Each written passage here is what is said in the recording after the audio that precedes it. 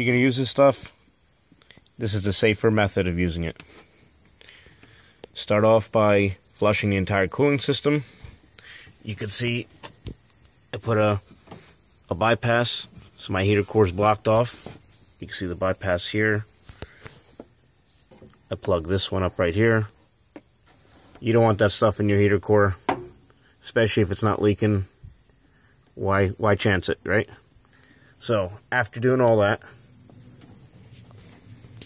then I take this and I dilute it in distilled water. The reason I do that is instead of pouring it in and getting clumps that don't dilute, this way you know, you pour it in, shake the bottle, and pour it in slowly. As the truck's running, pour it in very slowly. You want that evenly distributed throughout the system.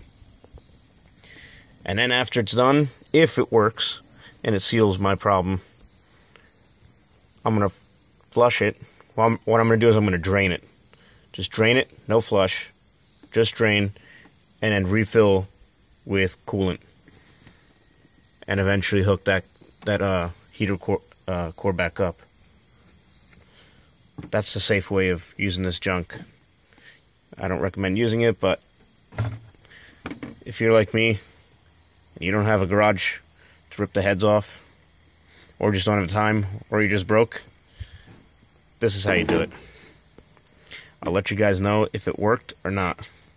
Now my leak is a very small leak, probably from the head gasket, and I'm holding up to 12 pounds. I got a 12-pound cap on there, and it's holding at 12 pounds. My hose is pressurized, though. I already took the thermostat out. That's another thing you got to do. And eventually, when you top off with fresh coolant, you know, and you trust it, you could put it back in and hope it doesn't blow again. But that's my method. I hope you guys enjoyed it. Any questions, leave it in the comments below. Please subscribe.